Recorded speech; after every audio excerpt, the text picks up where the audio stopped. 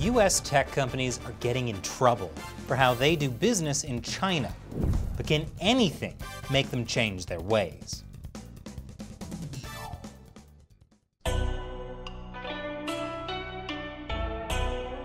Welcome to China Uncensored. I'm Chris Chappell. It hasn't been a great week for U.S. tech companies that do business in China. The Washington Post reports that Apple is lobbying against a bill that's aimed at stopping forced labor in China. Now, I don't want to be unfair to Apple, so to be clear, they're not trying to prevent the bill on stopping forced labor in China from being passed. That would look really bad. According to two congressional staffers, Apple is just trying to water down the bill. That's much better. The bill in question is the Uyghur Forced Labor Prevention Act. It passed the House of Representatives earlier this year and is currently in the Senate. In a nutshell, the bill stops U.S. companies from using forced labor from the Uyghur Muslim minority in Xinjiang. It also requires the U.S. government to use diplomatic actions and sanctions to try to stop the practice and punish the people involved. Now, it's already illegal to import products to the U.S. made with forced labor, but it still happens all the time. Chinese dissidents have said they were forced to work in prisons and labor camps to make products like Christmas lights and Homer Simpson slippers that were exported to the West. There have been several cases where notes from Chinese prisoners were found in items sold in the U.S., like a purse bought at Walmart, a Saks Fifth Avenue shopping bag, and most famously, Kmart Halloween decorations, which is why I do all my shopping at J-Mart. So how do products made with Chinese forced labor get sold in the U.S. even though it's illegal? Well, enforcement of the law is lax, and many U.S. companies may not really know what's happening in their own supply chain. For example, prisons that use forced labor have a sister factory that coordinates the prison manufacturing. Sister factories will use a commercial name for outside trade, intentionally mislabeling products that are made in prisons. So basically, Chinese prisons work with a front company to disguise the fact that the products are made with prison labor. Sure, U.S. companies could probably figure this out with a little more investigation into their supply chains, but they're not exactly incentivized to look into it very hard. That's something the Uyghur Forced Labor Prevention Act would change. One provision in the bill requires public companies to certify to the Securities and Exchange Commission that their products are not made using forced labor from Xinjiang. If companies are found to have used forced labor from the region, they could be prosecuted for securities violations. So, companies like Apple would face serious legal consequences if their supply chains used Uyghur forced labor. You can see why Apple would be interested in watering down this bill. Of course, in a congressional hearing earlier this year, Apple CEO Tim Cook said that Apple would not tolerate forced labor. Let me be clear, forced labor is abhorrent, and we would not tolerate it in Apple. Cook also said that Apple would terminate any relationship with a supplier that was found to use forced labor. And an Apple spokesperson said that the company conducted a detailed investigation with our suppliers in China and found no evidence of forced labor on Apple production lines. Okay, great. Sounds like Apple has nothing to worry about. So, why are they trying to water down this bill? I'll tell you after this commercial break. Welcome back. If Apple says they don't use forced labor, then why are they trying to water down a bill that would punish companies for using forced labor? Well, back in March, the Australian Strategic Policy Institute published a report that found at least 4 companies in Apple's supply chain had brought in Uyghur workers from Xinjiang through a government-sponsored labor transfer program. In some cases, Uyghurs were sent straight from detention camps to factories through this program. And Uyghur workers who have been able to leave China and speak out describe the constant fear of being sent back to a detention camp in Xinjiang or even a traditional prison while working at the factories.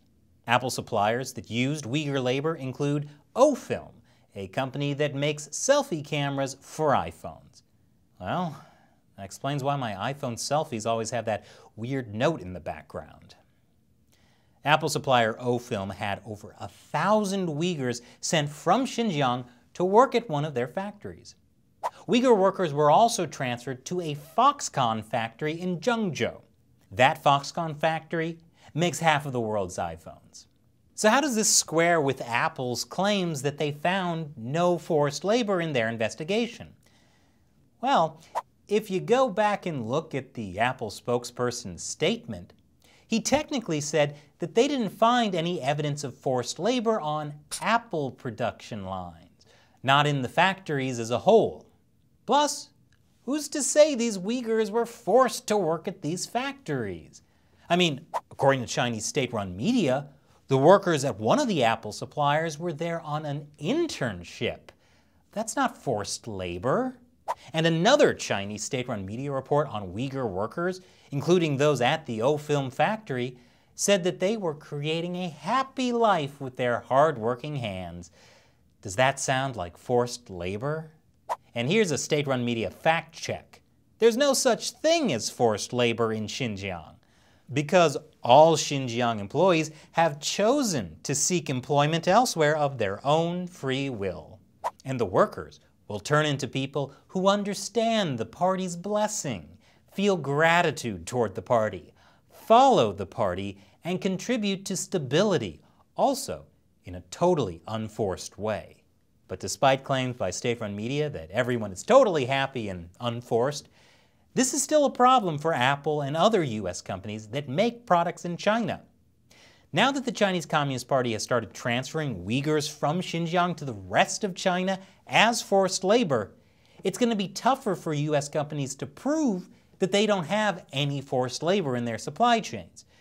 And if the Uyghur Forced Labor Prevention Act becomes law, US companies are going to face real consequences. I'll explain after the break. Welcome back. If the Uyghur Forced Labor Prevention Act becomes law, American companies could face consequences in the US for using forced labor in China. Of course, this doesn't just affect Apple. And it's not just Apple lobbying against this bill. Some companies have lobbied to have their names removed from the bill because it calls out specific brands like Patagonia, Coca-Cola, and Costco for allegedly using forced labor from Xinjiang. What? No, not Costco. Now where am I going to get my 5-gallon tubs of Kirkland's Signature Ranch dressing? Forget ethnic minorities being forced to work under dehumanizing conditions. This is the real tragedy. To be fair to Apple, they have done some things related to stopping labor abuses in China. Earlier this month, they put a contractor on probation for allowing student laborers to work night shifts and overtime and do work unrelated to their fields of study and then covering it up. So if Apple is willing to put a supplier on probation because students were working overtime, why haven't they said anything about their contractors that use Uyghur forced labor? I'm going to go out on a limb here and say that it's too politically sensitive for Apple to talk about the Uyghur issue, especially since it's an official Chinese government program that places Uyghurs in these factories. So on one hand, if Apple doesn't address the problem of Uyghur forced labor and this bill passes, they get in trouble with the US government. But if they do address the problem, they get in trouble with the Chinese Communist Party. Awkward. Apple lobbying against this bill makes more sense now. You know, the fundamental issue here is that US companies aren't used to facing consequences for their actions in China. It's been an especially glaring problem for tech companies in the last couple of years, and not just ones that make products in China. Tech companies who sell products to China are also getting in trouble. Earlier this week, a New York Times investigation called out US chip makers Intel and NVIDIA because their computer chips power a huge surveillance center in Xinjiang. The computers inside the center are so powerful that they can watch more surveillance footage in a day than one person could in a year. And in case there was any question over why this computing center is processing so much surveillance footage, 2 data centers run by Chinese security forces sit next door, a way to potentially cut down on lag time, according to experts. Also nearby are 6 prisons and re-education centers. Chips made by Intel and NVIDIA, the American semiconductor companies, have powered the complex since it opened in 2016. I know that looks bad, but both Intel and NVIDIA say they were unaware of what they called misuse of their technology. It totally wasn't their fault then.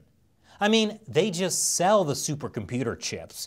Are you expecting them to ask what the Chinese Communist Party would use their chips for? They probably assumed the Communist Party was building a giant supercomputer to send pictures of rainbows and puppy dogs to all its citizens. Well, apparently, the Trump administration hates puppy dogs, because last year, the Trump administration banned the sale of advanced U.S. technology to Chinese companies over national security and human rights concerns. One of the companies that was blacklisted was Sugon, the Chinese company that Intel and NVIDIA sold their chips to. Sugon helped build the supercomputing center, and even boasted of the center's ties to the police. And Sugon even said that their computers had upgraded the thinking from after-the-fact tracking to before-the-fact predictive policing. Predictive policing. That doesn't sound creepy at all.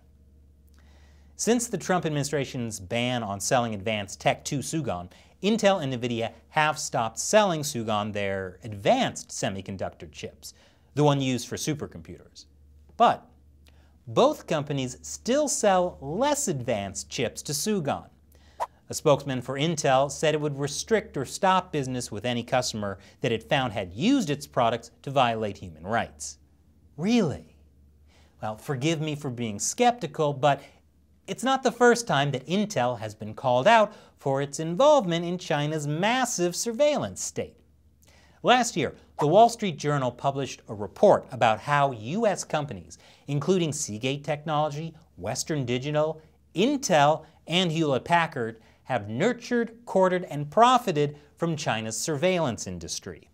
That includes things like selling chips and hard drives to Chinese surveillance companies, or even investing in Chinese tech companies linked to the police. Seagate boasted that they worked with Chinese surveillance company Hikvision to create the world's first hard disk drive specifically for surveillance.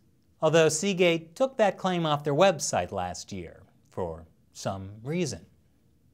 And according to the Wall Street Journal, Intel provided seed money as well as chips and technical solutions to a Chinese company called NetPosa that serves police departments in more than 60 Chinese cities, as well as the Ministry of Public Security.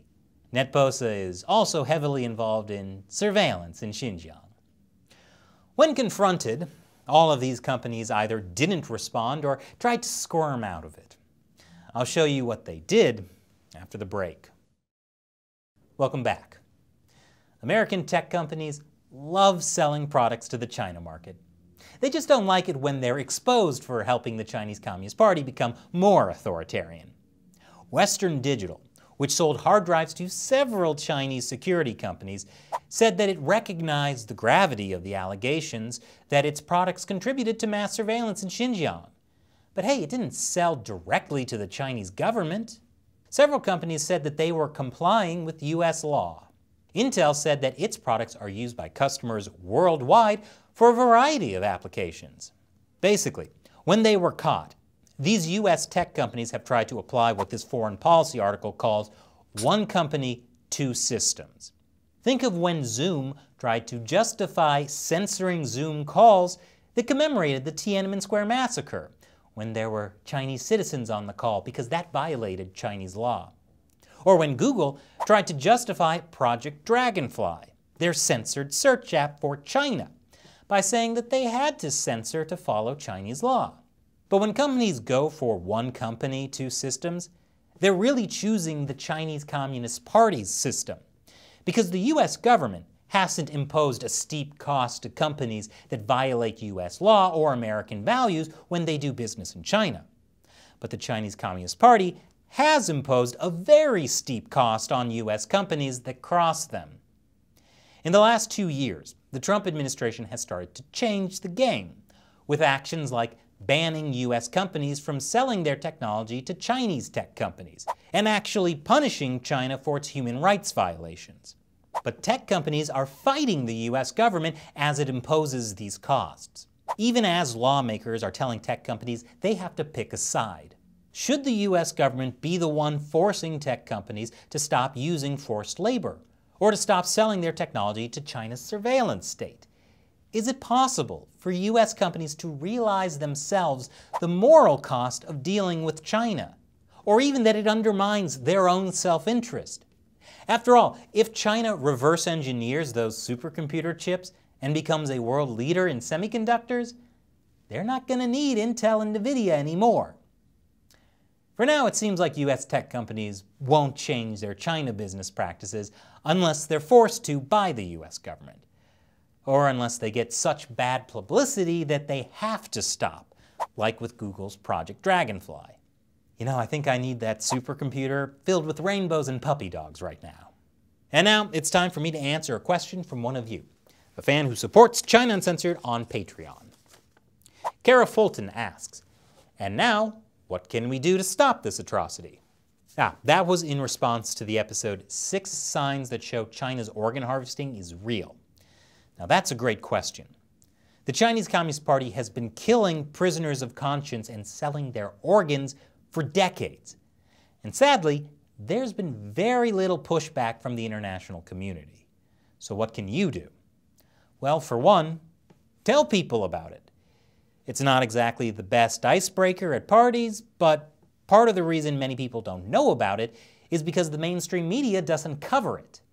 When more people know about it and speak out about it, that will force the U.S. government to respond. And the more vocal the U.S. is about it, the more likely China will actually have to deal with the issue. So call your representatives and tell them you want them to condemn forced organ harvesting in China. Thanks for your question, Kara. And thank you, as always, for watching. We're in an information war with the Chinese Communist Party, and knowledge is the best weapon. YouTube has been hitting us with demonetization a lot again, so help us in our fight to bring truthful, uncensored information about China to the world. Join the China Uncensored 50-cent army on Patreon, and for as little as $1 an episode, you can help us keep up the fight. And you'll be able to ask me questions I might answer on the show. Visit patreon.com/ChinaUncensored to join. Once again, I'm Chris Chappell. See you next time.